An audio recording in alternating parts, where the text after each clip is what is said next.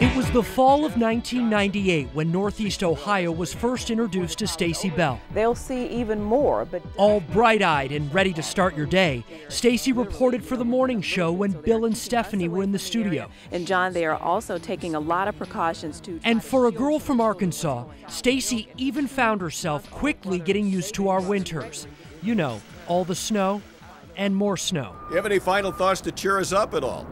No, other than it's cold out here. I mean, can you give me some thoughts to warm me up? Since those early days at Fox 8, Stacey always connected with viewers, eventually moving into a new role at the anchor desk. Good evening, I'm Stacey Bell. But no one could deny the chemistry once Stacey and Bill teamed up on Fox 8 News at 5. Can I get a compliment now? You're fabulous. You're spectacular. It's all about you. The two also became the team to watch at 10 o'clock, and as the years passed, it just kept working, because they clicked with the viewers and each other. That's what's special about this place. The people have always made it great. Yeah. You know, things change. Things change, indeed. After 13 years, Stacey is saying goodbye. Okay, so how did this even happen? How did we get to the point now where Stacey Bell is actually leaving Fox 8? Well, here in Northeast Ohio, we, of course, like to blame a lot of things on the Browns, and we can probably add this to that list. We felt really good about the quarterback situation going in. Going back a few fired coaches to when Romeo Crennel was in charge, Stacey met the man she eventually married, Anthony Lynn. Now, if she can just remember what he does for his current employer, the New York Jets. He is the running backs coach. See, I had to think about that. I always have to He think was a about running it. back. He is, yeah. For the dreaded Denver Broncos. He got a Super Bowl ring with the Broncos. See, he knows more about him than I do. But honestly, okay, so but that's... Broncos in Cleveland, a bad thing. Okay, so Bill knows a lot about Anthony, but he even performed their wedding ceremony, which is why the time has come to say goodbye. This married couple has been commuting to see each other for far too long. And it finally came down to me feeling like I had to make a decision. It wasn't fair of me to the station or to Anthony to constantly go back and forth and not give 100% to either of the most important things in my life. So it was a tough decision. I think she needs to know that her real home is right here in Cleveland, and she really needs to stay put. Jimmy Malone is a co-host on WMJI's Lanigan and Malone show. But through golf outings and other events, he also raises money to send kids to college. And Stacey has been right there to help. More than 120 students benefit over the years. She's always been approachable, and you can just talk to her, and she genuinely cares about other people, and that's, you know, everybody's not like that. She's a rare breed. All right, welcome back. Now that, you know, we talk here. We're all friends. Rare, caring, and so much more. Just ask some of her colleagues here at Fox 8. Stacey, just wanted to say the place will not be the same without you.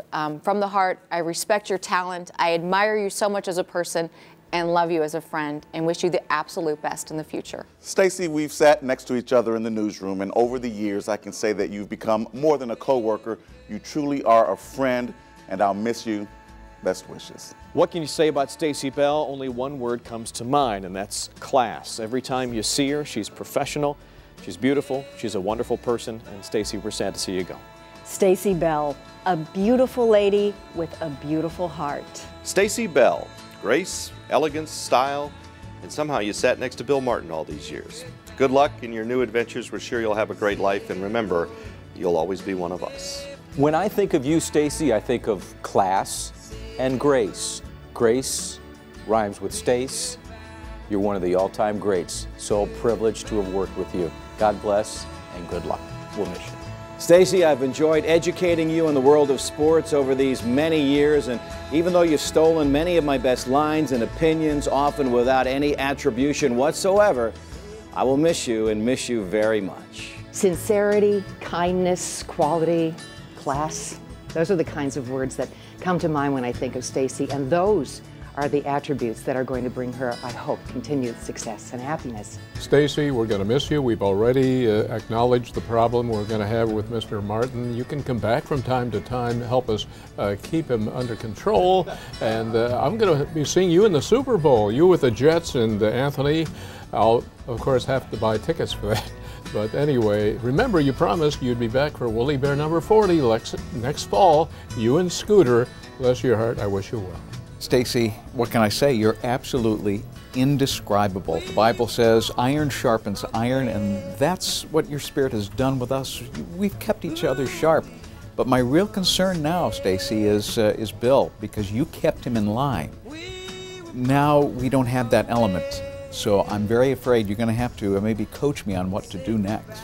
You know, she's going with her husband, and we have a bond and a friendship that will last our lifetime. Stacey, we already miss you, and we'll always love you. I cannot imagine walking out of the studio for the last time on Wednesday. The prosecution says that Johnson acted as a go-between. It's definitely a chapter in my life that professionally I don't know if I'll ever eclipse, and I will definitely never forget. I mean, this city and the people are always going to be a part of me. Say goodbye. Mark Zinni, Fox 8 News.